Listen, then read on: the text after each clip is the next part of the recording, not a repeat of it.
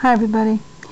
Today I want to start the process of describing my experiments to you, and the best way to start is to describe my basic Joule Thief because I'm using a secondary off of the basic Joule Thief, but I better tell you about the basic. I assume you've all seen the Joule Thief before, so I don't have to go into too much detail about it. Here is the 1.2 volt battery, the 2N3904 transistors over here, the resistor that's on the base of the transistor in this case is set to about 245 ohms. There's a basic Joule Thief light, which I don't use, and the toroid, and the future is all in this over here. This is the secondary. In fact, there are two secondaries, and then there are more than that.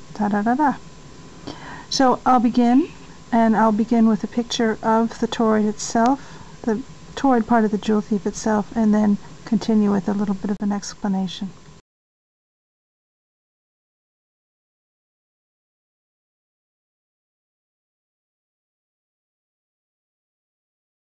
Somewhere in this mass of wires is a Joule Thief, and I would like to explain it to you because it's the basic Joule Thief that's involved in my experimental circuit, which has turned on those stubble field generators, and which is where I'm playing around with what can be done taken purely off the secondary.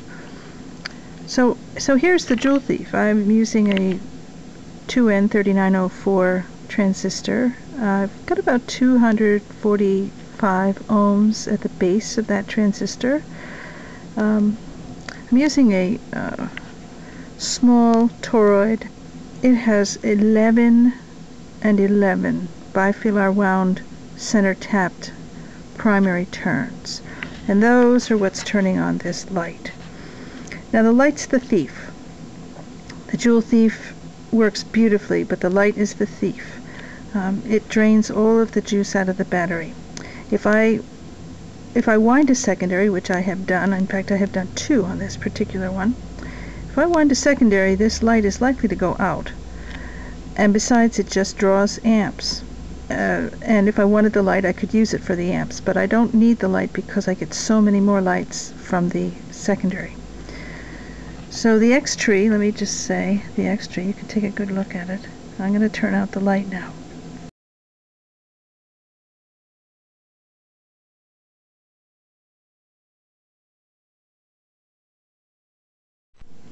Okay, the light's out, and now I'm going to turn this arrangement around so that you have your orientation for the next stage of this, because I need to use it in this other way. So there's the Joule Thief over there. And there's the battery. The battery's a AAA nickel metal hydride battery.